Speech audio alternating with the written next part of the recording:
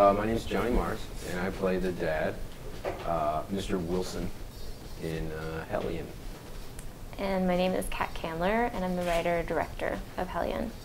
My name's Kelly Williams, and I'm the producer. It's a story that my mom told me about her 3 younger brothers, and when they had set fire to my grandfather's Jeep, and what happened when my grandfather came home, and what ensued after that, without giving anything away.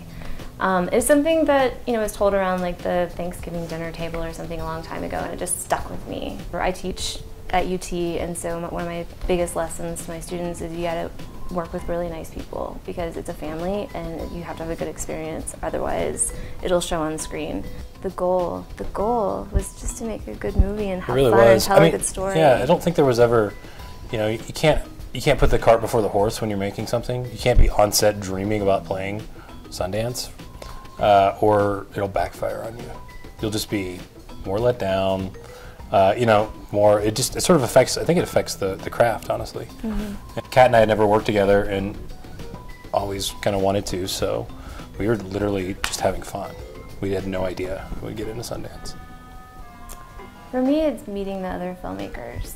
Like, I have had a blast befriending so many people doing so many different things, like all of these different voices, from experimental stuff to documentary stuff to narrative.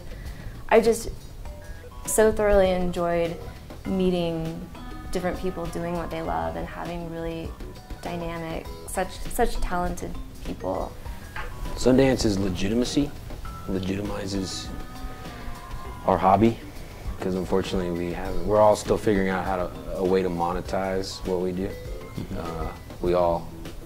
We all work an incredible amount of jobs on the side to be able to do stuff like this, because this doesn't. Yet these things haven't necessarily pulled a profit, so Sundance in some ways allows us to go, we're doing it right. Like somebody's kind of patting you on the back. Everybody knows each other, and so you have to be that person that somebody wants to work with, no matter how much experience you have, no matter how talented you are. If you are an asshole, people will find out and people will know. So you have to be a professional.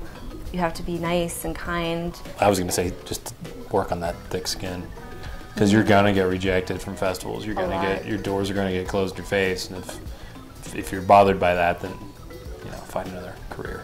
Yeah, it's persistent. Yeah. I mean, all 3 of us, we've been doing this for a long time. Yeah, you got to be cool with failure, because you're going to fail a lot. And that's maybe totally you won't, cool. but the more you fail, the better you're going to get. Yeah. It's just the reality. Will you guys do one thing for me as you try to make films? Story first. Yeah. Lead with story. Tell us a good story. I think that's getting lost.